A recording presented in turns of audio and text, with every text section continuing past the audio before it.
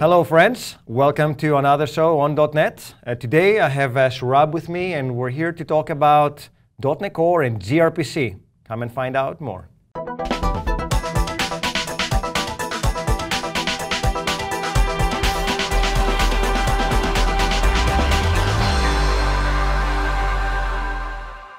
Hello everyone, welcome back. This is another show on .NET, and today I have Sourabh Shirhatti with me. He's part of the .NET Core team and he's here to talk to us about gRPC and .NET Core. Right, what is gRPC? So gRPC is a framework for remote procedure calls. Okay. So ever since people made computers, they wanted to make computers talk to each other. So a good RPC framework would give us semantics for making remote calls, but make it appear like it was local. Great. So ideally, I would just call a method like I normally would, except it would execute somewhere else. Right. And gRPC is a framework that lets me do that. Great. So gRPC was born out of the Stubby project at Google. Okay. And gRPC is the open source variant. It's based on that, but it's slightly different. Okay. And so what we've done on the .NET team is we've actually been partnering with a couple of folks at Google, a couple of folks at the Cloud Native Computing Foundation to donate code to the CNCF to make a performant gRPC stack on .NET Core. Awesome. So we're working with people across different orgs and the Cloud Native Foundation to make a gRPC on .NET Core, the framework to do stuff. Now, what can I do with gRPC today? Like if I wanted to write something, what's a good example for a gRPC solution? So gRPC is unopinionated, right? Okay. It gives you four, low-level primitives. You have unary calls, where I send a request, single request, I get a single response back from the server. Okay. I have client streaming. I can send multiple messages to the server. Okay. And get, as the client, and get back a single response. Sure. I have server streaming, which is that flipped. I send one message, and I get back multiple messages. Okay. As well as full duplex communication. Right. And based on those four primitive types of calls, you can pretty much build any workload on top of gRPC. And that works over HTTP, am I correct? So yes, so gRPC uses HTTP2 as the transport layer. Okay. So yes. Is that supported by all operating systems and all browsers and stuff like that? Most modern operating systems support it. Browser support is a little different. Okay. Because while browsers themselves might use HTTP2, the browser APIs that you can consume, like as a client-side JavaScript developer, may not give you access to the full fidelity HTTP2 framing. Right. So what we care about more is like XHR2 or fetch. Do those APIs give me full semantics to do HTTP2?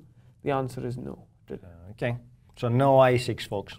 Just modern browsers, right? Well, no, just to clarify, you cannot do gRPC from a modern browser. Okay. So we view it very much as a service-to-service, like as a premier technology for service-to-service communication. Right. There are some efforts, and there is an alternative protocol called gRPC Web, which shares the same roots as gRPC, but at the loss of some functionality, is able to do a limited subset of that via browser APIs. Okay. And in addition to the gRPC stuff that we're shipping, we actually are, as an experiment, shipping preview support for gRPC Web today. Great. Should we actually see an example of gRPC in action?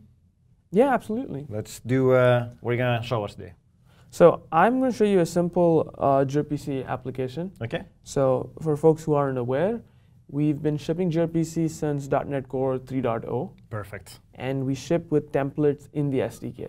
Fantastic. So what I've already done, but I'll just, so you see this, I have, there's a gRPC template in the box. So you can .NET new gRPC. Nice. I've already created gRPC server project. Okay. And I can go ahead and run this. So it's built on top of the ASP.NET app model. Right. So for folks who've never seen this output should look familiar. They're like, hey, this looks a lot like ASP.NET. Yeah, exactly. Because actually it is built on top of ASP.NET. Right. So I can jump over here and I can go to the gRPC server project. And if you see, startup looks very similar. I meant program looks very similar. And in startup, you will see I have add gRPC in my configure services. There you go. And I have map gRPC service. So if I had a, like, silly question, but if I have a .NET Core website, can I just go into services and add gRPC as well and then create another endpoint that can also serve gRPC over there? So it actually integrates into endpoint routing. So if you actually see, this also has an HTTP endpoint. Yes. This is just something we've put in the template that says, hey, because when you open it in the browser, just to let you know, you can't do it through the browser. Right. Okay. But yeah, this application does have an HTTP endpoint and a gRPC service. Great. There you go. So now you're like, what is this greeter service, right? Yes. So let's actually hop over from the code to the IDL file. Okay. So gRPC, while it's agnostic of the IDL format, the canonical usage is protobuf. Right, yeah. So what I've opened is the protobuf file. So here's my file, greet.proto, and it contains two things of interest. Okay. It contains my RPC definition, right? And it contains definitions for the message types used by that RPC. Right. So almost like a contract. Yes, it is. It is exactly that. This is my contract. There you go, contract. Right. So first, let's look at the service definition, right? Yep. So I have a service called greeter, and you see I have a unary RPC call called say hello. Yep. It takes a hello request and returns a hello reply. Perfect. And as for what these types are, we actually have them defined right here. Fantastic. Simple stuff. So what you do is, gRPC is opinionated in that it is contract first. Okay. So you first write the shape of what your RPC would look like, and then there are code generation tools, not just for .NET, but across all other languages and runtimes as well, right, where you can generate both the message types and either service stubs if you're writing the service side of it, or like client proxies, so you can actually make those calls. Brilliant. So you can take that definition of the contract, and then you can generate code for any language, both for the server and the client and the contract, the types that are sent, right? Objects. Yeah. And you said any language, but I mean a large ecosystem. Oh, yeah, not every language out there, but I suspect there's a list of the approved ones. Yeah, there you go. So what we've done in .NET is we've actually integrated into the MS build system to give you nice code generation. So what I'm going to do is I'm going to jump over to my project file, just so you understand what's going on. Yes. And you will see I have this item group with a protobuf element here. Okay. And I've actually included the protobuf. And I've also said the type of code generation I want is a server. Oh, nice. Can you do server and client if you wanted to? Just another line in there? It's just changing this value. But can I do them at the same time? Yeah. Great. I believe the attribute is both. There you go. So it's so once you include this, you go ahead and build your project. Yeah. You have this generated code. Right. So if I just real quick just peek into my obj folder, you'll see these files, greet.cs and greet.grpc.cs. So that contains greet.cs contains my generated message types. Yep. Greet.grpc contains the service stubs. Right. Great. If you were in Visual Studio, we actually integrate with design time build. So all you do is you go modify your proto file, you hit save, and it generates behind the covers for you. The power of IDs, my friend. There you go. Good. So I've gone ahead. I mean, I've already shown you this running, but let's just go over semantics. So now we author this. We build the project. It generates the code files. Then the thing for us to do is actually go up and implement the service. Yes. Right? So I have this directory called services. It doesn't have any special semantic meaning. It's just nice to organize my code. Yep. But the generated code did generate this greeter base class. Great. Right? So everything derives from that greeter base, or is that? No. So I would have to implement my RPC on. Right. Here. Okay. Gotcha. Right? So I've obviously overridden this say hello method. And all I'm doing is pulling out the name from the request object and returning hello space. Identify request, I can see that. So very HTTP kind of thing. And if you're familiar with ASP.NET Core, you'll see things like constructor injection via DI. Yeah. So it's very similar paradigm. The idea was to use concepts of the app model that already work. Great. And make you immediately productive. Fantastic. Love it. Right? And the other part after you actually implement the service is there's no magic, there's no discovery of services. We want to wire up the services that we use. Yeah, very important. And I think I showed that before, but I'll show it right again, which is I go to endpoint routing, yes, and I say map this service. So once you create implementation of the service, you come here and you add it after the fact. Great. So now it's running. I go back over here. Let me just make sure. Yeah. So my application is still running. Okay. And so now we have the part where we need to actually make a call, right? Yes. And this is what I alluded to earlier, that a good RPC implementation would give you very much like local calling semantics, even though I'm going across the network. Sure. So if I go look at my client, and this is my client application. This is a separate application that you wrote just to call your... So we should see some familiar elements. Okay. Let me just hide this for a second. So like, go to our project file. You see again, we have some packages required for the protobuf stuff. Yep. We also have this like include. And if you see, I've actually pointed to the same proto file. Yep. So that's the source of truth. And I want to generate client code. Gotcha. And if we go real quick peek into my opt folder, you can see the same thing. I have the message types, and then I have the client.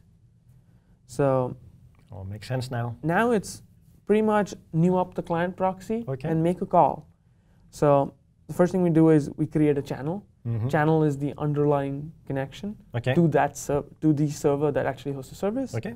And for the channel, we have the static helper method that takes the address. So I'm pointing it at localhost 50051. That's where my service is running. That's great. And now once I have a channel, I can new up a client, tell the client, hey, make a like this is the underlying channel that you'll use. Exactly. Then now this hello request is a generated type. Remember, this comes from our IDL file. Yes. New it up. I've just put my name in, nothing fancy. And then the actual calling is as simple as I just call client.sayHello async. Perfect. And now if I go ahead and show you the, I guess the moment of truth. Yes. Is if I go ahead and run this, you should see the request comes in on the server side, so and the response comes back on the client side. That's brilliant. I mean, it's simple, but I can imagine the underlying effort has been significant. But it's great to see that in action, right? Now, I have two questions. When should I use gRPC over the traditional HTTP kind of a client where I write with .NET Core? So there are a few advantages to using gRPC. Okay. It uses HTTP2 as the framing mechanism, which means you get connection multiplexing. You can have multiple requests over the same connection. Okay. As well as it uses protobuf. It's a binary serialization format. Okay. So it's more compact over the wire. More efficient than right? It's more efficient. So it might make sense if you're like from a mobile device or something you want to talk.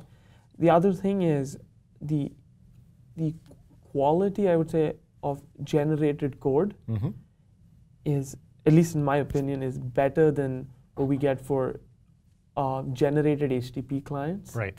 So if you're in a polyglot environment, you have multiple languages. Yep. gRPC might be a great leveler because you get a quality ecosystem no matter what language runtime you pick. Understood. Okay, so you have the expected kind of performance across multiple clients, multiple implementations. Okay. That's great. And then gRPC supports streaming. Right. Something that's not possible with traditional APIs. Yeah. Okay.